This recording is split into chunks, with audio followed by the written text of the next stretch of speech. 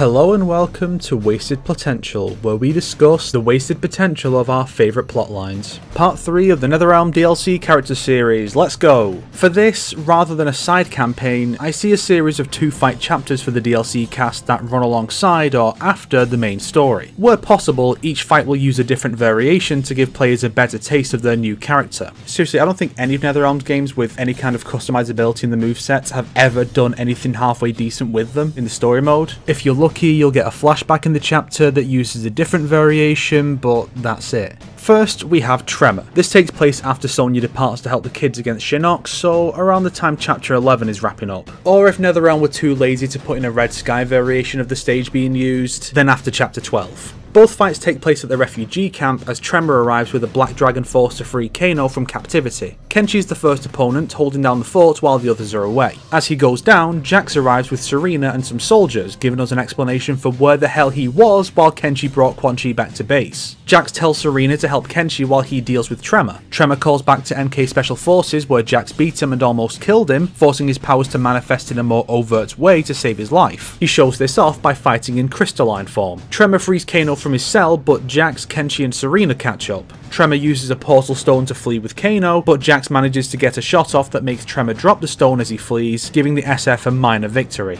Next we have Tanya. Being a character who already appeared in the story, her chapter simply continues from where her last scene left off. After her and Rain's defeat in chapter 6, the two were imprisoned by Kotal. Upon hearing of Melina's execution, the two decide it's best to escape and go into hiding until they can come up with a new plot to kill Kotal. After escaping their cells, they're ambushed by Eren and Ferrator. Tanya fights Eren with Kobujutsu. Once the guards are beaten, the two Edenians flee into the jungle, pursued by Kotal's other followers. While hiding, tensions rise between the two and a fight erupts, with Tanya using some artifact she found to use her Pyromancer variation, fire and water you see. This artifact could also explain the change in her eyes and possibly skin tone to justify the change in design between story mode and DLC. With Rain beaten, Tanya flees. Rain is captured, his fate unknown, while Tanya escapes to plot her revenge on Kotal. It's similar to her ending, sure, but the ending could be rewritten as a sequel to this chapter where she avenges Melina and frees Edenia from Outworld before setting her sights on a way to resurrect Melina. Third, Borai Cho. As with Tanya, we pick up from his last appearance, in this case, chapter 10. After being wrecked by Shinnok, Bo is quickly forgotten about as Shinnok and his revenants all focus their attention on Raiden. This allows Bo to recover beneath their notice. While recovering, he flashes back to shortly before the tournament. We see his relationship with the two monks as he spars with Liu Kang and Bartitsu. After the match, he tells them he's proud of them both, but Lao shows clear discontentment with not being able to compete. Bo assures him that his time will come. This can be seen as Bo unwittingly fueling Lao's ego, eventually leading to his death. Back in the present, once he's healed by whatever's in his flask, Bo attempts to escape but is found by the monks. After some antagonistic banter, in contrast with the mutual respect shown in the flashback, Bo takes a swig from his flask and fights the two with drunken fist. He's able to blind Kang with his booze and launch him through the hole in the wall that Shinnok made with Bo's body but we never saw again. Then, Lao sardonically asks if this is his moment to gain glory by killing the master even Liu Kang couldn't best. Seeing how far gone the revenants are, Bo reluctantly takes his drunken master stance. Once Lao goes down, Kang returns with Striker, Nightwolf and Cabal. He sends the trio after Bo, who flees the temple with the three in hot pursuit, hoping to one day find a way to restore his former pupils. This also explains those 3 revenants' absence during the climax.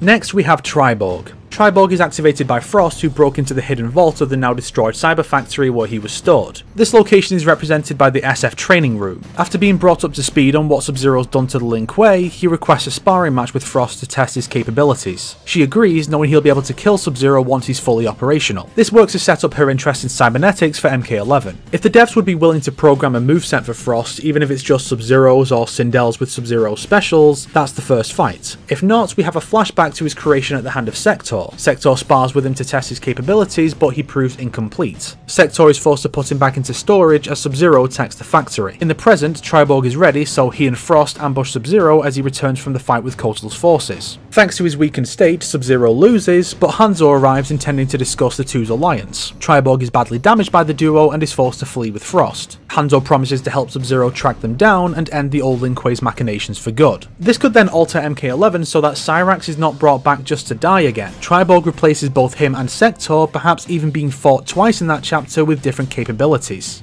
Now we come to the 4 guests. As with Freddy last time, these characters play out sequels and reboots featuring Johnny or Cassie during her brief acting career in her teens. If the stories released together, these are part of a larger segment, Movie Night at the Cage House. Johnny and Cassie are watching some movies, possibly featuring a younger Cassie and advancing through time with each film as she goes from child who really shouldn't be allowed to watch this, to disinterested teen, to young adult who just loves spending time with her dad. That last one can be set prior to chapter 2 or after the story while Johnny's recovering from his torture, or both if we have 4 films. For this presentation, we'll have 2 films. Let's start with Alien vs Predator. Since NetherRealm still insists on not giving its guests their own stages after Kratos, we'll use existing stages as stand-ins. The plot sees Johnny Cage star as himself, pursuing an alien craft detected over Shang Tsung's island. A group of predators land on the island and are ambushed by a new breed of xenomorph at the pit. Our lead Yautja, the HQ-10, kills an acidic xeno. They venture deeper into the island to Shang Tsung's lab, where they're ambushed again. This time, the maskless warrior is killed by the Conjurer Praetorian and its facehuggers. This is where Johnny and his squad enter and a 3-way fight breaks out. A Tarkatan Xeno attacks Johnny's squad, killing a generic SF guy with Jax's moves. The Hunter Predator is also killed by the Xenos, leaving only Johnny and the lead Predator to team up to survive. Johnny takes down the Tarkatan variant and the Predator kills the Conjurer. The two then blow the lab and hive and Johnny is given a weapon by the surviving Predator, the brass knuckles from his fisticuffs variation. And I'm not really sure where or how, but it would be really cool if we could get Carl Weathers as part of the story, you know, using the Carl Weathers Jax skin to be Carl Weathers reprising the role of Dylan from the first Predator movie, since in this setting resurrection is a thing, so it's not out of the question for a Predator sequel to claim that Dylan got brought back from the dead. And then he and Johnny do the "you son of a bitch" part, you know, because constant references are expected with NetherRealm guests, right? Wrong.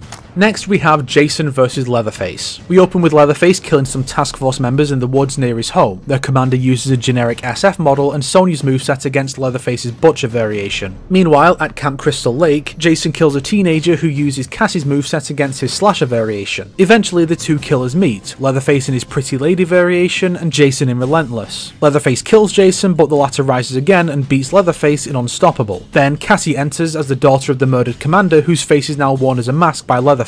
She then has to deal with Jason, allowing Leatherface to escape while Jason is knocked into the lake. Cassie's character is determined to finally end her mother's killer in the sequel that we then learn never happened, as Cassie had left acting by the time the sequel script was finally finished. Cassie wonders if she made the right choice, leaving the safe and fun world of acting for the military life, and worries that she might have disappointed Johnny by following in her mother's footsteps instead of his. Johnny tells her he's proud of her for making that decision herself and for being so brave, and assures her that Sonya is just as proud even if she doesn't show it. That, or Sonya herself tells her that if she's also there after the events of chapter 12. And there we have it. We fill in some holes in the narrative, get some continuations for characters who were already in the story, some setup for direction some of these characters could go in MK11, and some nice character moments for the Cages. The next of these is Injustice 2, and that's going to be a toughie, I think. We'll see how it goes. The MK11 episode will have to be after all the DLC is done for the game, so don't bother asking about it, bitch.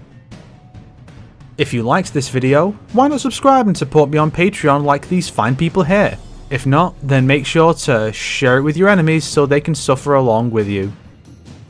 Today's recommended video is all 13 Mortal Kombat guest characters ranked by Knick Knack Paddywhack. I mean, what's the alternative? That embarrassing Watch Mojo video that ranked Shang Tsung as MK's 9th best guest fighter? Nah mate.